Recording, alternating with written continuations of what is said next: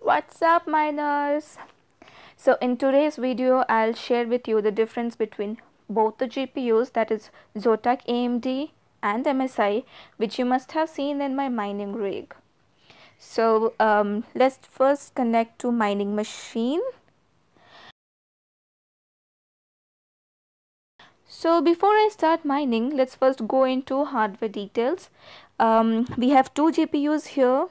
First GPU is configured to mine equihash and the second GPU is also configured for the same. I have kept both the GPU at stock settings so that it will be easy to benchmark. As you can see, memory clock is 0, core clock is 0, the power limit is reduced to 75%. Everything remains the same for the second GPU as well.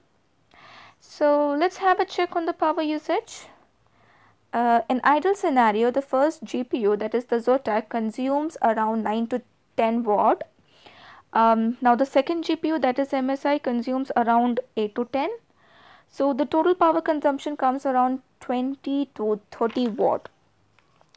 The power drawn from socket is around 40 watt, which okay, so the value is coming around 40 watt because it not only includes the power consumption from the graphics card but also includes from the other components. So guys, let's start mining. Now the graphics cards are mining equihash. So I am getting the hash rate at around 857.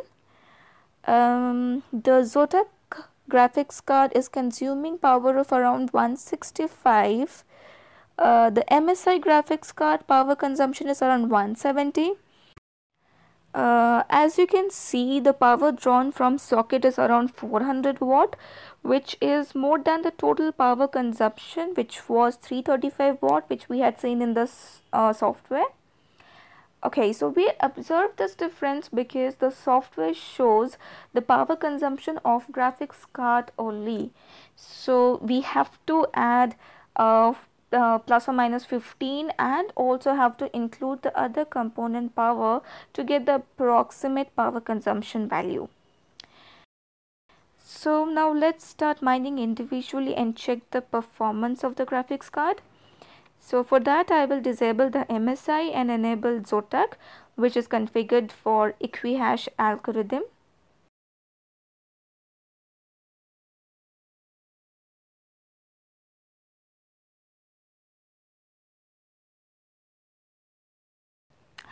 Before mining, the power usage is around 12.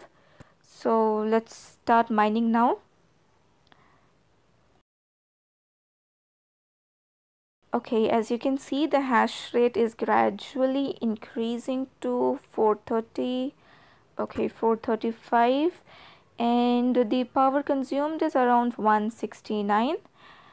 Now if we check the power drawn from the socket, it is around 220 watt, which includes power used by the other graphics card.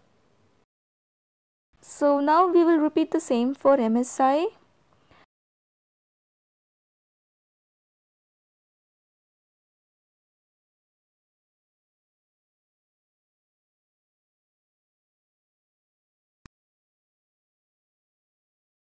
The power consumption before mining is 10 watt. Okay, so I'll start mining now.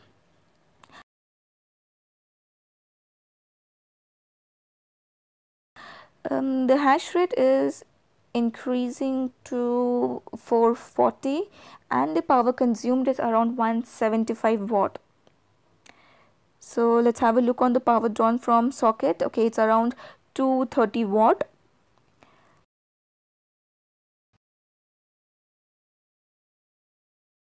Okay, let me enable all the algorithms and graphics card. Okay, so for this demo purpose only, I had enabled only the equihash.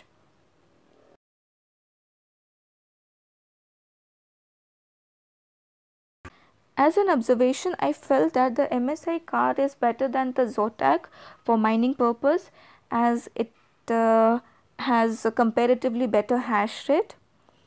MSI card remains at temperature around 60 degrees.